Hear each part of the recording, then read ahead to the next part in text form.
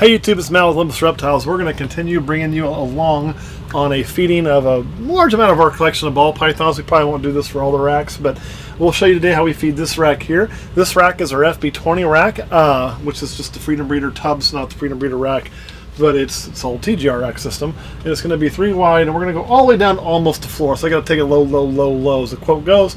This is made up mostly of some of our smaller male breeders, some of our holdbacks, things like that, things we're going up, things we're going to deal with in the future. So you're going to see a lot of kick-ass cool animals in here. It's one of my favorite racks to feed because I get to see some really badass stuff. A couple things to pay attention to. One, this is a great chance to see our snake. 1 and A is the same thing. What the hell am I doing? One, great chance to see our snakes, see what we actually have. We don't show them off all that often, so you'll get to see a whole bunch of our collection as we go. For some small timers like us, I'm pretty happy with it. Number 2, you're going to see how we feed. You're going to hear those interactions. We have a set way we do this. We do feed live, so I'll give you that warning too. So you'll see how we manage that feed, how we're watching things, how we're going to go back through and check things, how that's all going to work. We'll kind of explain that as we go.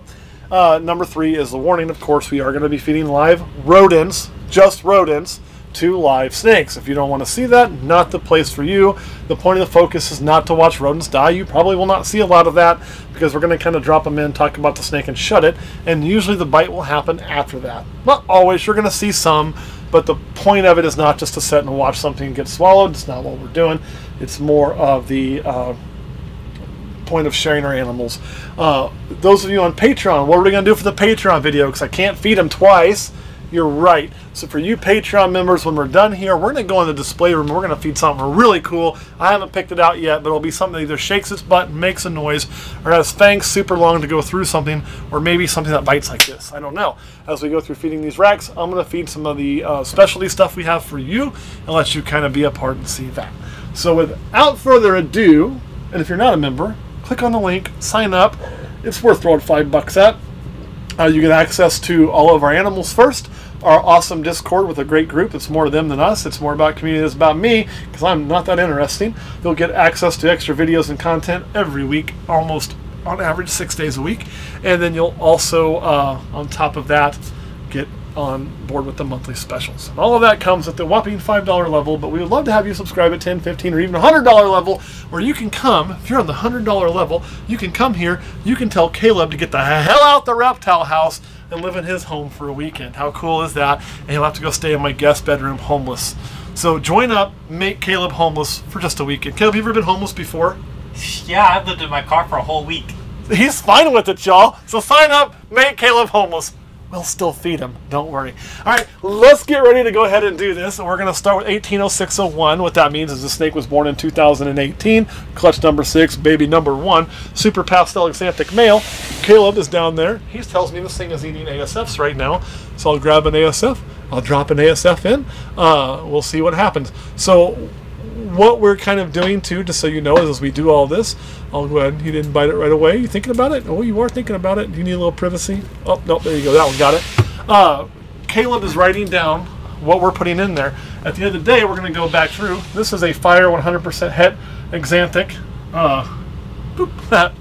He's eating rats. Now, this is one that came to us as part of a collection. I just kind of, I'll be honest, I still kind of just have it here. So I don't know what I'm going to do with that one. This one's one that doesn't really have much of a plan. So we'll go and close you up. So we're not going to leave these in here. I talked on the other rack we did that we'll leave them in there for a while. We even had one that died a couple days ago probably in there that didn't get eaten. We won't do that here. Here, these are big enough rodents to do damage to the snake. So nothing will be left in here overnight. We'll put them in. We're going to go back through here shortly and we'll pull everything out that doesn't get eaten. So this is our Tofino male. Whoa. What's he been eating? Little rats too? Little rats. He's a really cool snake. I really dig this snake. So to me, Tofino, for those of you that don't have Tofino, what it is an allelic combo between Toffee and albino. To me, it is a banana that doesn't turn to shit. Now, I'm not insulting anybody. Oh, you just got it. I'm not insulting anybody with banana. Obviously, we have a lot of banana. You're going to see some banana in here. Banana's awesome, but banana kind of fades. Banana gets spots. Tofino stays banging from day one till the day it dies. So if you want something that stays clean and keeps that color, has that kind of same style of look, go with a Tofino over a banana. It is hard to work with, but this we're not sure what the hell's in here. We think it is a pastel yellow belly fire exanthic, possibly. It looks like it is in shed right now, and it's getting an ASF. It's trying to eat it. Missed because it's in shed. Or it just pissed off. Well, now you found it. We do want to see this one eat, because people will tell you you can't feed a snake in shed. We're going to test that theory, see if it takes it here for us really quick. And if it doesn't, we're going to shut the bin up and we'll shut it up and see what happens. Well, you're going to get it right back there. So you see the snake still moving, but its head's not moving. It's putting some curvature into its body, giving itself the ability to strike right now. So that's why you're seeing that kind of movement. If you look, you can see that curvature coming. It may choose to strike. First strike may have just been a reactionary strike. It may not choose to eat being in shed. Or it might, and grab it right out of the damn air like that. So that snake's growing really well. We're really excited about that one. That was one from last year. Over here we have a Superfly het axanthic male. Again, this one did come from a collection as well. And we'll drop this in here. So it is one I can use to save my female super pastel axanthics, because we would make some firefly axanthics. We'd make some superfly axanthics actually. So two super pastels together, all would be super pastel. Half would be axanthic. You'd have a 1 in 4 shot at a superfly axanthic if I use that there. So that's probably what happened here. This is our pastel lesser desert ghost het cryptic male. Of course, this is the one we discovered to be het cryptic. He is never the world's best eater, so he's getting ASFs. He goes on and off during breed season. We do have to rotate him on and off of breeding. He's been eating great right now, and it's probably going to continue, it looks like. Go get it. Don't look at me. I'm not going to stick it in your mouth. This is a really cool snake. We're really happy with that snake. But you do have to watch him. That's one you can overbreed if you're not careful. I hear you get it. You did get it. This is banana mahogany. Now this is also a paradox or a chimera. We're not really sure. The split head does kind of point towards a little bit of chimeraism, but it's not a guarantee. It could just simply be paradox. You have the head, a band, and there's a little spot on the tail. It's also been getting ASFs apparently, so we'll give it one. This is the one we personally hatched out, and we love this snake. Our plan here is to do Suma bananas. So again, I was talking about Tofino's banana that doesn't suck. And all I mean by that is it holds its color. Having the mahogany to darken things up, I'm hoping to hold that color really, really well here. Anyway, we are going to get some spotting, but we'll keep that banana color. Straight banana, this is Odin. He's our original banana male. And this is a great example. This is a cool looking snake, but these adult bananas look nothing like they do as babies. They look way better as babies. There's a mouse for you, buddy. A lot of spots on it, you know, but just this is what a banana turns into. Not bad, but it ain't as cool as they are as babies. So Tofino, however, kind of fixes that for you. You're going to grab that because I won't close this tub. You're going to grab it. Awesome. 190907. This is a super pastel axanthic. Hey, female. She'll take a rat right now, actually, if you got a good sized rat in there. This is me and Caleb. Big? Nope, not too big. That's too big. Yeah, it might be too big. I lied. This is probably as big as I got right here. Alright, she'll handle that. And the reason I wanted to go up in size for her is because when they're coming out the tub like that to eat my face, that's a good sign they're going to eat. And the bigger food I can fit into these, the quicker I can get them to grow, get them ready to breed in a responsible manner. We're not trying to power feed them, but I want good sized meals in them. That thing, has that just got ASFs and mice in it and stuff right now? What's that? Do we have any rats in that one? No. Do we want to grab some small rats I for mean, some of there's these? pups, but... Okay, we'll be fine then. Some of these can start going to low. This is a killer spin scaleless head female. So super pastel spider pinstripe scaleless head. So pastel, pinstripe, spider, scaleless head. Kapow! And it looks really fucking cool. And it's eating really good. Here you go, little one. Well, obviously we're wanting to raise that up. You find it? It's touching you. No, it's in there, dork. And as you can see, the spider's not really affecting this thing at all. It's going to eat just fine when it realizes where the food is. Okay, I'm going to close you so you can find your dinner.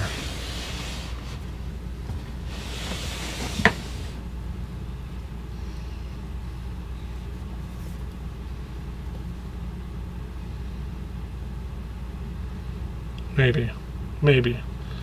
Okay, oh, right before I closed it up. Didn't want to wait any longer. And that's something to check too. We want to make sure that rat can't bite the snake, which it's not able to do now, so we're good to go. Also, don't get your thumb bit doing that. It hurts like a son bitch. Scaleless head lemon blast. So this is our original scaleless head male. that everything was predicated off of. He's been a little bit of a mouser, so we'll give him some mice. And see, he's taking that no problem. Superfly head exanthic male. Hi, buddy. You okay? Here. Yeah, you're fine. You were just laying funny. I was like, oh my god, did you just expire on me? He did not. So we basically have, sorry, this is a Superfly head exanthic female. So the original person had these. The plan was to breed those two together. We'll probably change that up and breed visuals to them so we don't have possible heads. Pastel Blitz head exanthic. This is a really cool snake right here. I dig it anyway. Throw that in there. You took a big old turd in the back and you just got cleaned up. Close that one. This is a snow. So this is an albino exanthic. Now, the snows, they're going to have some yellow on them. The albino's got too much of that for it to delete all of it, because exanthic doesn't really get rid of all of it. It just lowers it a lot. But they actually end up, to me, an albino as a baby looks better than a snow. I said it. I said what I said. It is what it is.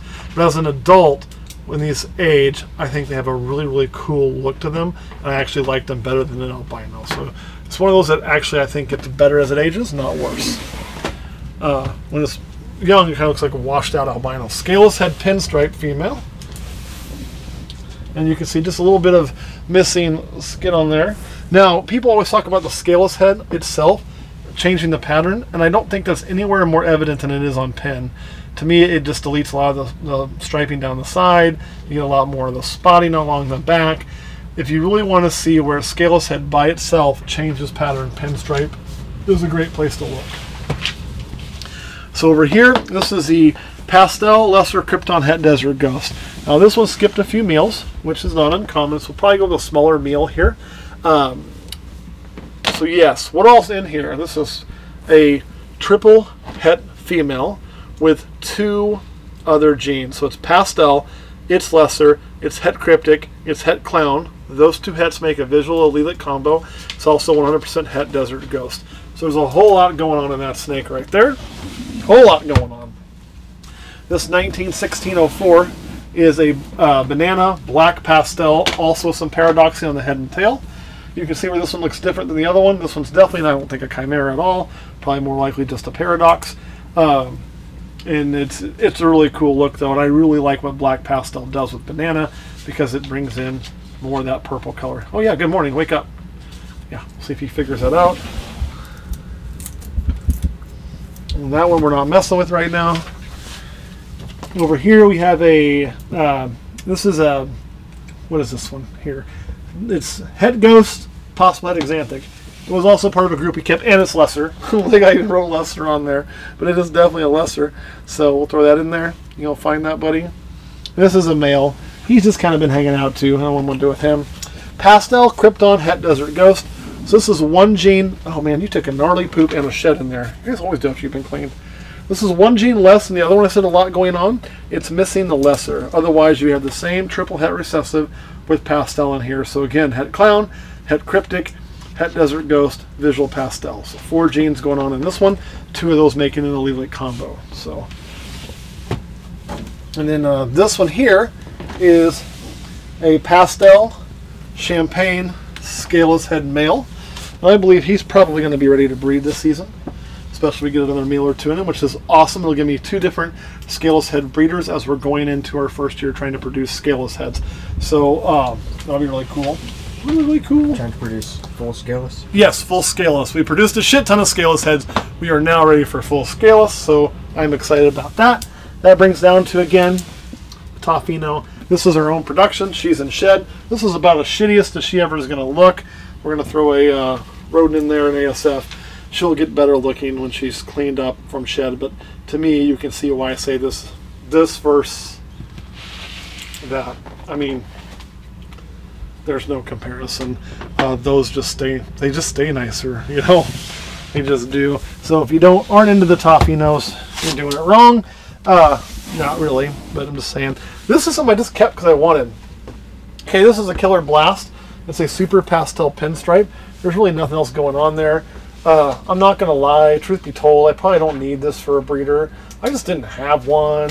I kind of wanted one, so I made it and kept it. And I can use it as a breeder. It ain't going to hurt me, but it's not like this thing's going to push any project I'm working on 100 light years ahead. Now this is a pastel leopard blitz who just shed and pooped. So this, on the other hand, quite opposite. This will push some projects ahead because it's got 3 genes in it. Yeah, man, next week we have to switch up to some bigger rodents in here, guys. For these dudes, some of these girls are getting good size. Put them on some small rats if they're willing to take them. So with that, we're going to be able to use this to push our blitz stuff further ahead. We wanted to get more genes into our blitz. We'll see what a leopard would do with it. You can see the really big keyholing. It keeps a lot of pattern on there. It looks really cool. So I think that is going to mix well with a few things. Coming down here, again, this is one I just kind of kept because I wanted it. All these years I never had a pewter, so I was like, I'm going to make a pewter and keep it. These are kind of like, I mean, I don't want to say, you know, basic when you talk about a pewter or a spinner blast, but they are kind of, you know, this is a simple 2-gene combo of 2 old genes, but I think they look really cool, and they're things I want to have around, and I can still use in my collection, so I made them to keep them. Even though, you know, it's not everything has to be a triple recessive, is my point. I can make those and be very happy with them. This is one that I really like. This is a snake that has definitely aged well. So when this snake was born, I was actually disappointed in it. But as it's aged, I've really begun to appreciate the colors of it. And what we're looking at here is a GHI Orange Dream. I also really like GHI Fire. I would have kept one when I hatched them. But they were all males. So, you know, the Fire I think actually is a little bit brighter than this. The Orange Dream is a little bit more subdued, but it definitely changes the overall look of the GHI, and it makes that GHI color a little less metallic and a lot brighter, bringing some cool contrast in there. However, the metallic isn't erased, so you still have that kind of look. It makes for a really interesting snake, and it gets better with time. So I said I was disappointed with it when it was born, which was true. As we're here today, I am no longer at all disappointed with the look of that animal. This one is, I don't know, 19 something something. Oh yeah, this little snake. So this is a male, this is a ghost. This is a spider ghost, lesser I think. Lesser spider ghost, I believe. Let me tell you, if anybody says that I don't care about my animals ever, let me tell you about this snake. It's born in 2019, this is 2022. It is way smaller than it should be. I had to help this snake shit for the first 2 solid years of its life. It just wasn't able to do that. So I had to do a lot of work on it and to keep it going, get it figured out. It's now doing fine. I don't know if I'll ever breed it. I might try, but I have to watch the babies. Thing is, it looked cool though, and I just didn't feel right about parting with it because I had to work on it so much. So it just gets to kind of hang out here while I have room. And probably be a backup ghost breeder for me. Let me try once, but mostly it's just because it needed a home. Like, that thing wasn't doing so well, so I spent way too many hours on that snake. From a business standpoint, I should have thrown it in a freezer or given it away and been done with it. But from my heart standpoint, I can't do that, and I don't like people who do that. So we spent our time, we did everything we could for it. I worked with it a ton to really get it going, way more than anybody should. I'm just going to grab my opening tool here for these little ones, but we got it done. So that's its story. Next up is going to be another Superfly head exanthic spider. It's also in shed, so toss that in there if you would, Caleb. Just give it a little throw. And so it's doing good, but we'll see how that one goes when it sheds out. It's part of that same collection we got, the same purpose. So this one is one that I think we made. No, we didn't. We didn't make that. Fire bee. Oh no! Got him. This is a fire bee head exanthic as well. So we'll close that up. Also came from that collection with the female. There's a whole lot of grow-ups in there, and that is empty. So that is this rack.